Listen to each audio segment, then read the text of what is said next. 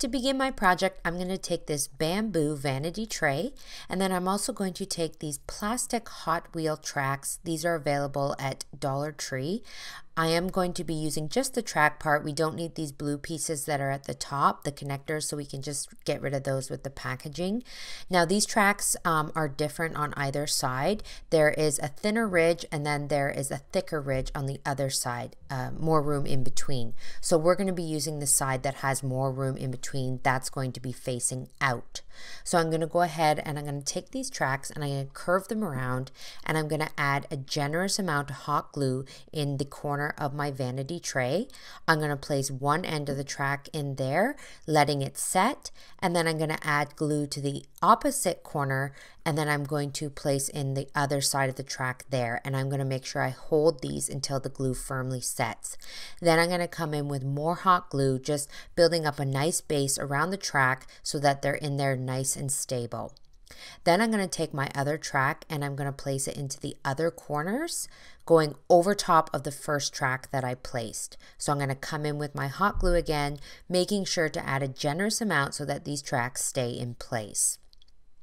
Once the glue sets, I'm going to come in with these half wood beads, so they have a wood bead round side and then the other side is flat. And I'm going to hot glue these on to the outside of the tracks, starting at the bottom and working my way up. I did stop halfway through adding the beads just so that I could add my wooden top here. This is just a wood round because I didn't want to waste beads underneath where they weren't required. So I glued that on top with some hot glue, and then I took this large wooden bead with a flat bottom and I glued that on top as well. And this is just going to add a nice decorative finish to the top.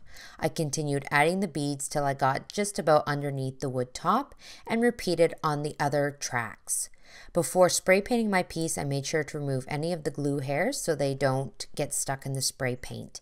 Then I came in with the Zinsser primer and an enamel satin spray paint, and I spray painted the whole piece outside.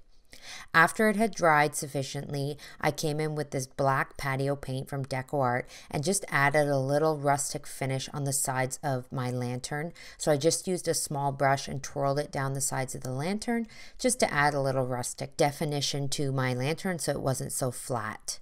So I just twirl the brush along the top here as well to add that finishing touches. And this is my completed piece here. I added a little wreath in the bottom and a little candle. Now I don't plan on lighting this candle. You cannot light a candle under here because this is plastic and it will completely melt. So if you're just using it for decorative purposes, you can add a real candle, or if you actually want to add a candle that gives off some light, you can use a battery operated candle. So I'm really happy with how this piece turned out, taking some plastic Hot Wheel tracks in the dollar store and making a cute little farmhouse lantern that adds some nice decor to your home. Thank you so much for tuning into Hometalk, and we'll see you on another video. Hi there, I'm Sarah from Creative Ramblings. Welcome to Hometalk. Let's get started.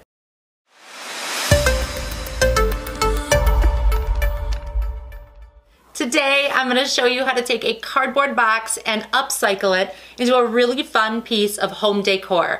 So this lantern is going to go around a little battery-powered candle. So whatever candle you have, keep in mind that size. That's how big our lantern is going to be. So you're going to need a cutting mat. This is great to have underneath you, a ruler, and a craft knife. Now I've taken our box and I've just kind of opened it up so I can lay it flat. And I've decided that I want this lantern, this is going to be a small one, to the sides to be about this size. So I've already cut out one piece. Now I want to cut out 3 more of these to match up and go around my candle. So I'm just going to use this as a guide and make some light marks here. And then I could take this nice hard ruler here and cut through each piece.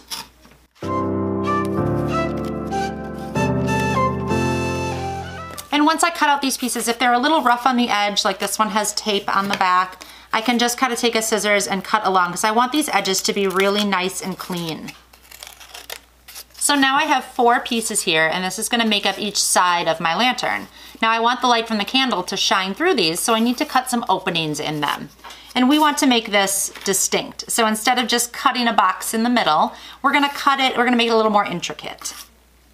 So I'm just gonna grab a pencil and a ruler and I'm going to draw on a design that I wanna cut out.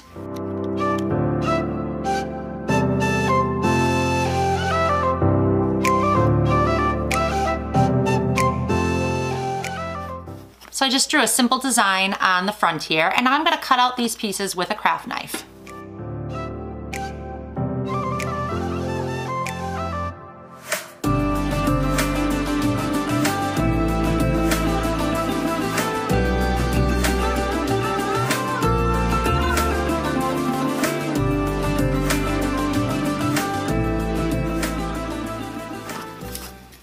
And so there is one. So I am going to repeat this for each of these pieces, and then I will show you how to put your lantern together. All right, so there's our top piece. Now let's put this together. We are just going to grab a glue gun, a little hot glue, and put all these pieces together.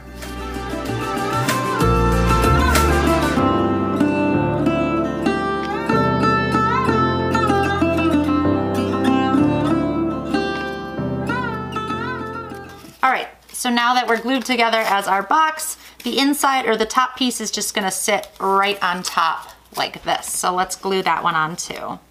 So this looks like a beautiful little lantern, except it's made out of cardboard. So I'm going to take a beautiful gold spray paint. I'm gonna take this outside and just spray this whole thing gold. And then we can move on to the next step. So we painted this a beautiful gold color. We're gonna set this aside to dry. Now, each of these inside pieces here, we want to cover in kind of a translucent film so that the light from this candle can shine through. The best product to use for that is called vellum. You can pick this up at a craft store in the paper section.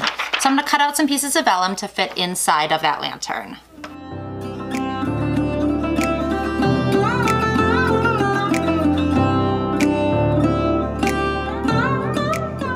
So these little kind of almost opaque pieces are gonna let light into that lantern. So now, since the bottom of this is open, we are just going to use some hot glue and attach these vellum pieces inside here. So there's all those beautiful vellum pieces glued in place. The bottom is open, so we could take our candle, turn it on, and just place them right over the top. So I've made a couple of these. This one is on a larger scale here with just some really basic cutouts in it. So there's a lot of different ways you can make these. So let me show you what they look like in my home. These little lanterns make such a great addition to a little corner of my craft room. They are not seasonal, so I can use them all year long, and I love that I was able to make them from an old cardboard box. I hope this inspired you to go make something from your cardboard boxes.